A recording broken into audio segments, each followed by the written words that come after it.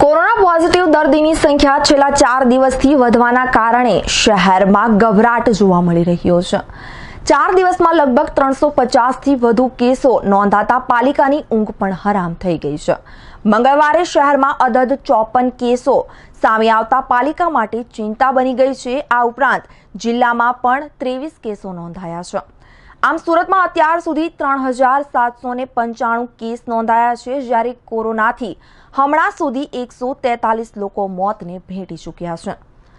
લોકો લોકડાઉન પૂર્ણ થયા બાદ ઘરની બહાર નીકળી કામ ધંધે નીકળતા કોવિડ-19ની ગાઈડલાઈન એટલે સોશિયલ ડિસ્ટન્સનો અભાવ, માત્ર ફેશન પૂરતું માસ્ક પહેરવું અને વારંવાર હાથ ન ધોવાના કારણે સુરત શહેરમાં દિવસથી કોરોના વાયરસનો કહેર વર્તાઈ રહ્યો છે। છેલ્લા 15 દિવસમાં 1500થી વધુ કેસ નોંધાયા હતા, જેના કારણે સુરતમાં રેકોર્ડ બ્રેક કેસો મળતા પાલિકા તંત્રમાં ચિંતા દેખાઈ રહી છે।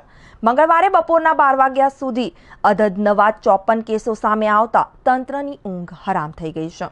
જિલ્લામાં પણ 23 કેસો નોંધાયા છે। જિલ્લામાં અત્યારે કુલ કેસ 364 નોંધાયા છે અને સુરતમાં અત્યાર સુધી 3795 કેસો થયા છે। તેની સામે 2439 લોકો સાજા પણ થયા છે। આમ ભારતમાં ડિસ્ચાર્જ અને રિકવરી રેટ સૌથી સારો રહ્યો છે।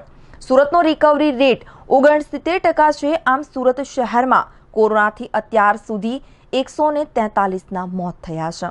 સાંજ સુધી કોરોના વાયરસનો આંક વધીને 100થી વધુ થવાની શક્યતા દેખાઈ રહી છે। સુરતમાં નોંધાઈ રહેલા કેસોની જો વાત કરવામાં આવે તો કતારગામ ઝોન સૌથી હોટ ફેવરેટ ચાલુ રહ્યું છે। મોટાભાગે રત્ન કલાકારોને ચેપ લાગી રહ્યું છે। સેન્ટ્રલ ઝોન, વરાછા એ, વરાછા બી અને ઉધના ઝોનમાં કેસો વધી રહ્યા છે।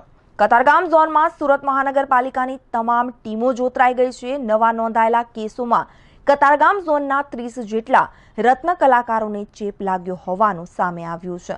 આ ઉપરાંત કોરોના વોરિયર્સ, વેપારી વગેરે પણ સંક્રમિત થયા છે।